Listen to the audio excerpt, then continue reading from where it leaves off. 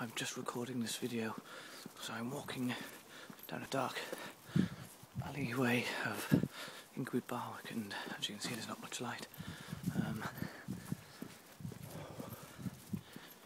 be honest, I'm a bit scared.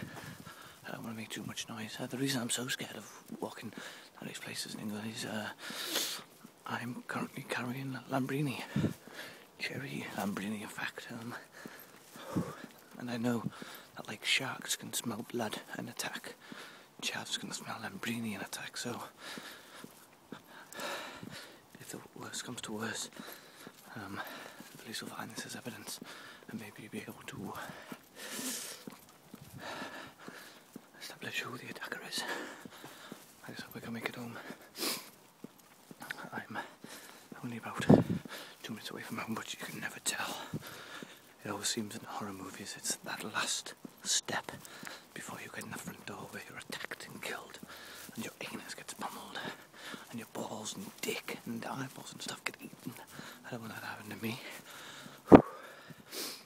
I've got work in the morning, you know, I don't want to fact find about not turning up. I'm turning onto my green, but it's just too quiet. Eerily quiet. That's somebody behind me. No, it's not. I can hear a car though. I can just imagine loads of zombies getting out of the car. Zombie chavs. Like clowns get out of a little clown car. There'll be like 20 million of them, all after my Lambrini, and I don't want to share it. So I want to get drunk.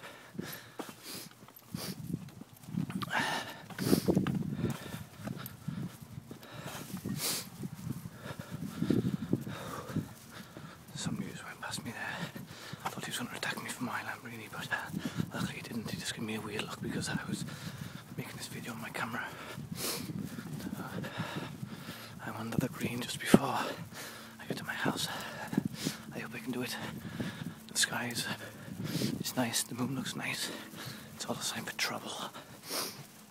If I was in the eastern side of Grangetown, or somewhere I formerly lived, I would have been attacked by now. They would have took my Adidas Stan Smiths, sold them on eBay.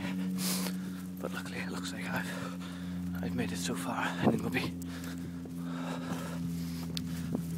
Right. That was a close one. That's me walking home from Tesco with Lambrini and surviving to tell a tale. Okay, see you later.